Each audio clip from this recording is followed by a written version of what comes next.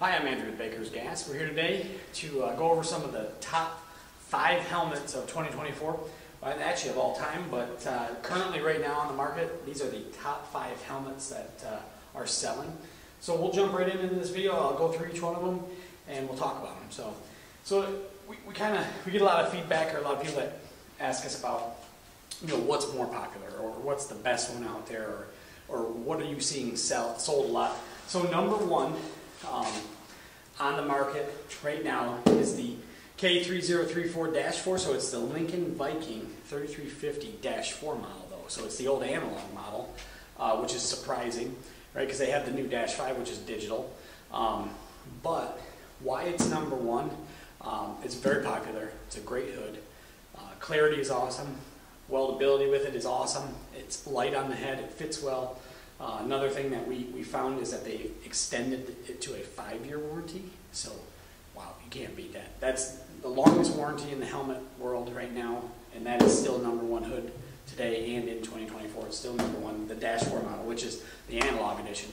And like I said, they make a digital edition, so the screen inside is digital, but that's still number one. Awesome hood. I got one in the digital. Great hood. Nice to weld with. So number 2 on the list is the Miller Classic Black Series, which might surprise some of you people out there. That why wouldn't it be a something fancier or something better or higher dollar, right? Blew my mind too. But the Classic Series is simple.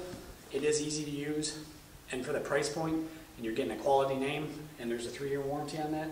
I mean, you can't go wrong with that. And if you're just a brand new beginner in your garage, or you're a brand new student out there, for that price point, you're getting a good name, a good brand, a good warranty, and a quality hood for that price.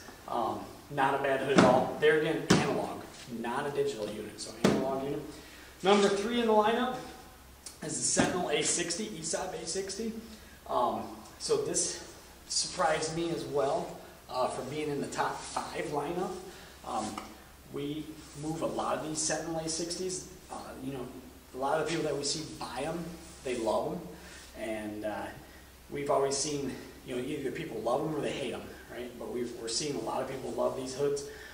It is a digital interface on the inside for the screen, so it's not bad. And then it's got that bubble outside front end, looks like a space helmet, right? A lot of people say that. They are very nice. They are very clear, and they fit well on your head.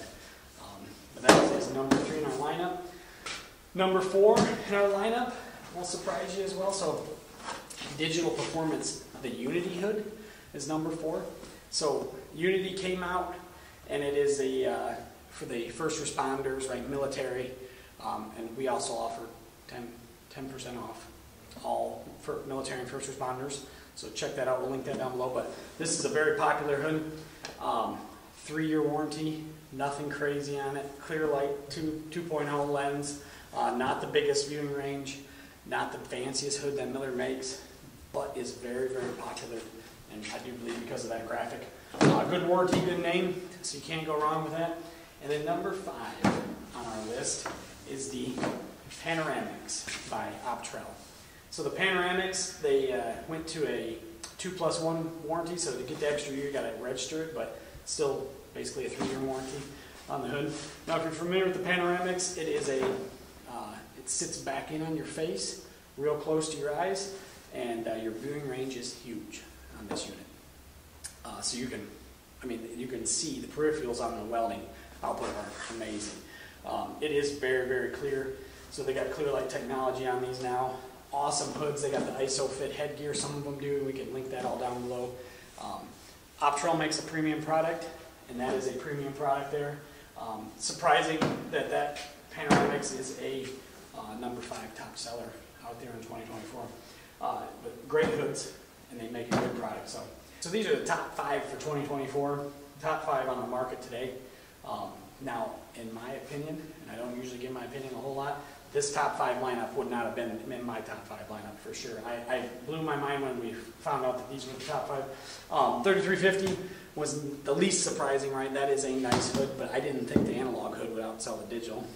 I would have put the digital up there first because that is a nice hood. But also, in my top 5, I would have probably had some 3M G502 in there, some I really like that hood. I would have had the Crystal 2.0, not the Panoramics up here in the top 5, because that is an awesome hood too. And then even on the 2 Miller hoods in here, I would have thought, you know, the Elite or the Infinity would have been outselling these two right here.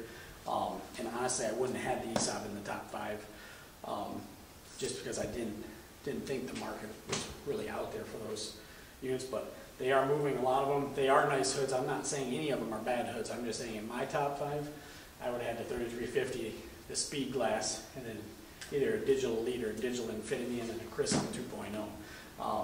That would have been my top 5. But awesome hoods all together on this table. So if you got any questions, comments, please leave them down below. We'll do our best to answer them. Thanks again for watching, and stay tuned for some more.